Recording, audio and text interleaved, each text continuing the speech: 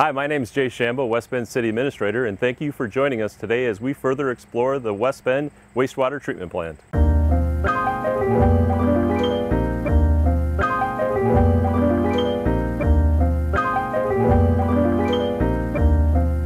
Today we're with Steve Randall, wastewater superintendent here at the wastewater treatment plant in West Bend, and we're in the tunnel underneath the wastewater treatment plant. Steve, can you tell us a little bit more about yourself and the process that we handle wastewater here in West Bend? Sure. We have 140 miles of sanitary sewer that we collect with. Comes in 60-inch pipe into our headworks. From there it's pumped to the north end of the plant. We have two 90-foot diameter primary clarifiers.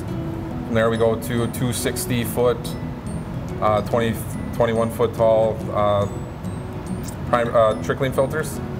From there is two more 90-foot secondary clarifiers. Then we go to nitrification bays, they're called. Those are the square bays where we aerate. From there is the four final clarifiers, 90-foot diameter. From there is tertiary filtration, two quads of tertiary filters, and then chlorination and out to the river. How about power generation? Can you tell our viewers a little bit more about that? Yeah, we have a cogeneration.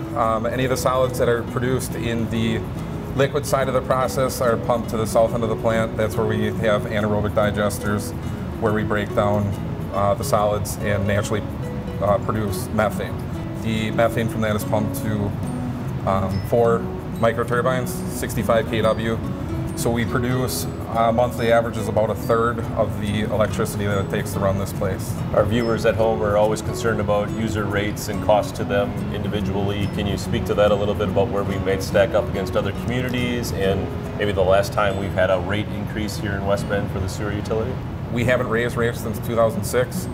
A lot of that is because the plant's been maintained so well. We haven't had major repairs yet, and the cogeneration produces revenue, taking in the extra waste. We get tipping fees and stuff like that, so we've been able to keep rates down for a long time, since 2006, which is really great for everybody.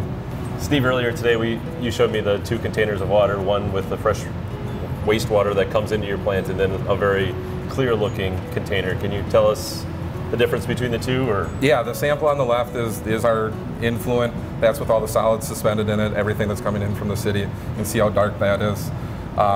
The sample on the right is our effluent that's going to the river, and you can see that it almost looks like drinking water. It's almost that clear.